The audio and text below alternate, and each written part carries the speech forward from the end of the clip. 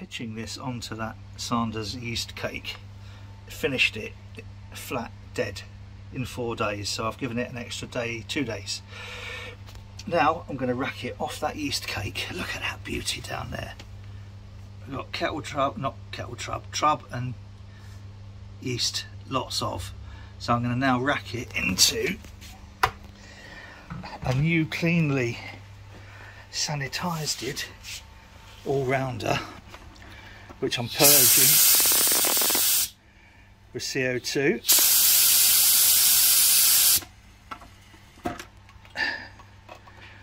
And then,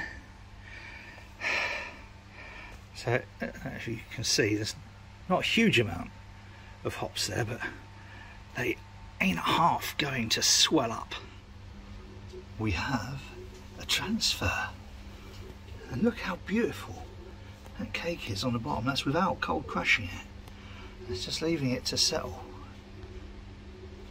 Yummy. Wow. Alright, I could possibly have got another 100 millilitres or something out of there, but we're all nicely transferred into here. So let's swap them round. This is now set to, what have I set it to? 15.5. 15, I think. I can't remember, it doesn't matter anyway. Half a degree between mates. And that's what a beautiful yeast cake and trub base we've got there. We could easily have pitched back onto that as well, but I'm not up for multiple regenerations just yet. This isn't Dr. BREW.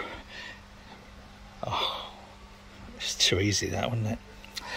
So now we wait 2 days cold hopping, a day and a bit cold crashing, and then the tasting.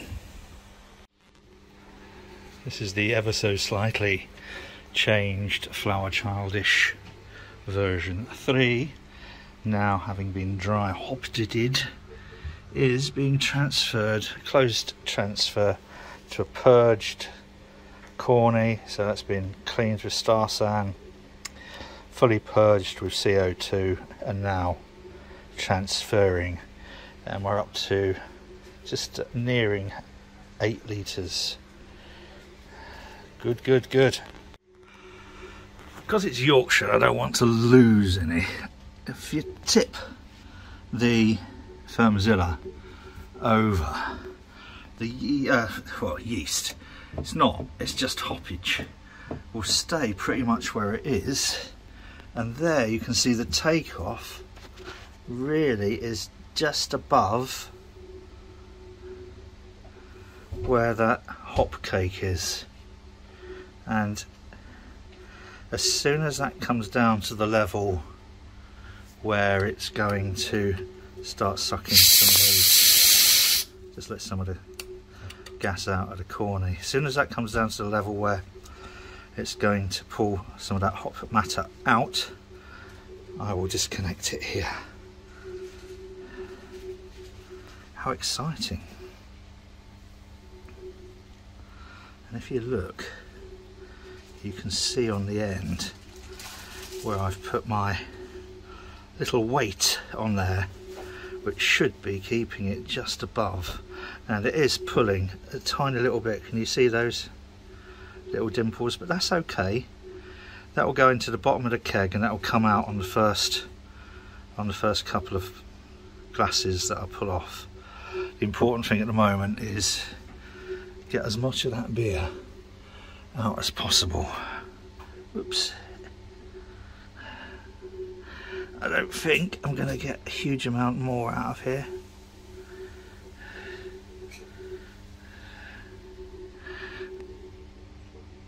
I think that's just being, I think the technical term that I learned from a guy in Retford is tight arse. So we're up to just under 18 litres. A little disappointing. I was expecting to get a full 19 out of there, but you know, such is. I'm really not going to get, I don't know, probably probably isn't the best bit of filming either, is it?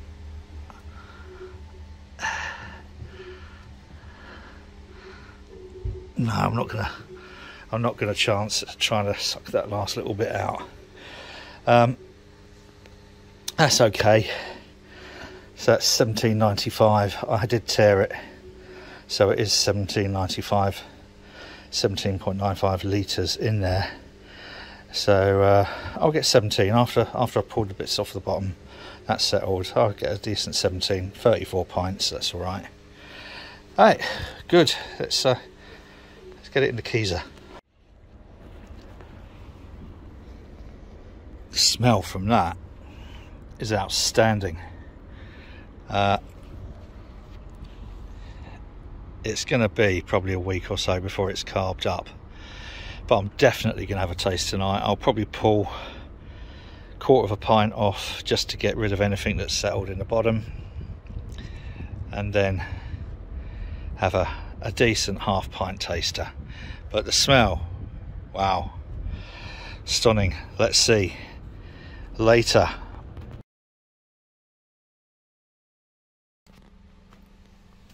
Not a lot has changed in my work area over the last week. I'm sure some people, Stephen Law, will probably notice. However, there is coming up a very, very, very, very, very, very, very, very, very, very special video. But before then, so kegged it yesterday. Popped it in the keezer yesterday. Hasn't really had any chance to carbonate, but I had to give it a try. So I've pulled off a little one, and about a quarter of a pint into another, chucker. So we should have pulled most of any of that hoppage that had dropped to the bottom. I'm sure there'll be a bit more in the fullness of time. But 24 hours in. Flower Child-ish, version 3. This was actually pitched onto that Sanders yeast cake. And I can tell you now, it smells outstanding. It smells every bit of a Flower Child. It's fruity, it's funky, it's just got it. It's lovely, it's beautiful. This is one of Will Mayer's just most superb, absolute superb brews. So, oh, it smells, just what can you say? Right, what's it taste like?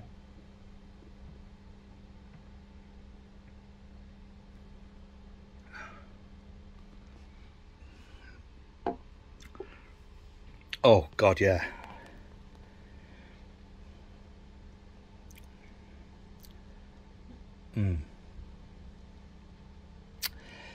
That brings back memories of the first time I cracked that can of Flower Child open. That's nice.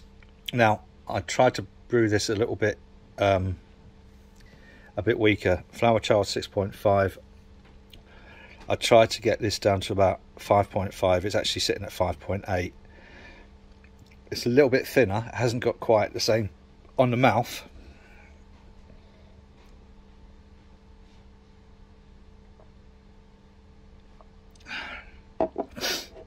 Oh,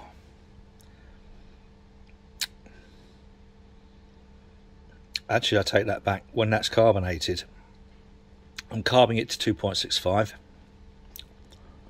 Oh, that's lovely. I was worried that there might be a little bit of hot burn in there. I was also worried that because I fermented it so quickly on top of that previous Saunders cake, that there might be some strange esters coming out, because it was bang done in 4 days. That's nice. If anything, I think it's a little drier than the real deal. Again, that might change a little bit when carbonated and once it's sort of like sat in a keg for a week. But oh crikey, that is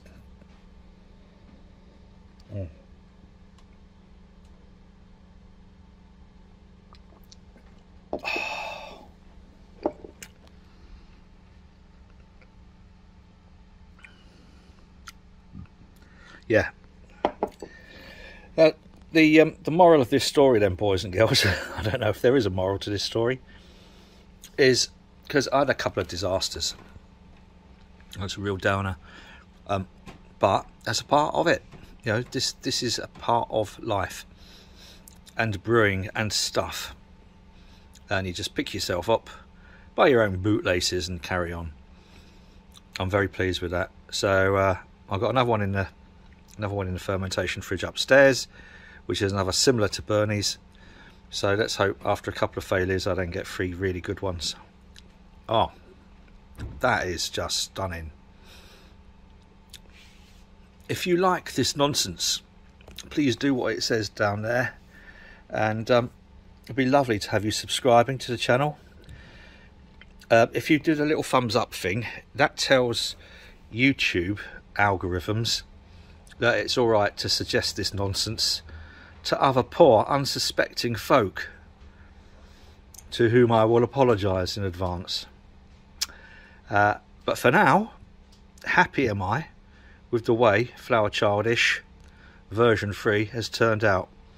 And if Will ever gets to watch this, well, mate, what can I say? Cheers to your very good health, sir. To everybody else, whatever you're doing, well, to everybody else and Will, whatever you're doing, do it safely, and cheers.